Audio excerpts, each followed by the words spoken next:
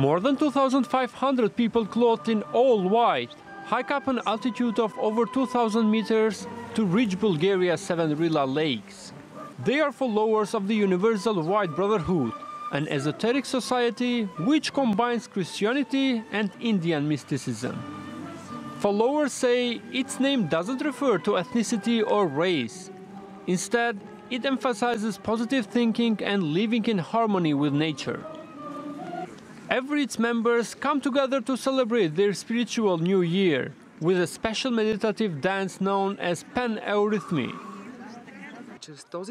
The pan-eurythmy dance is a combination of sound, movement, thought and song.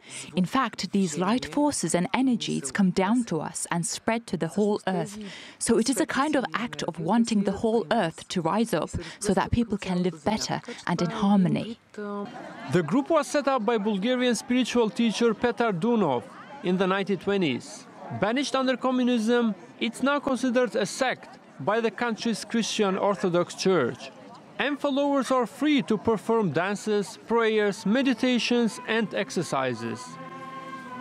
The movement doesn't keep track of its members, but it's believed to have tens of thousands of members worldwide.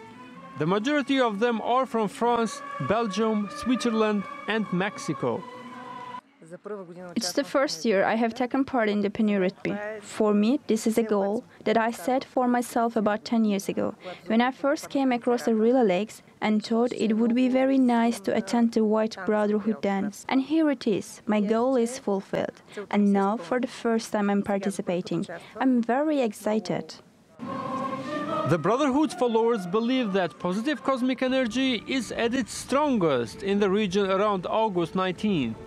And that pan-eurythmy will help them channel this energy and spread it around the world. Abdul Wahab, TRT World.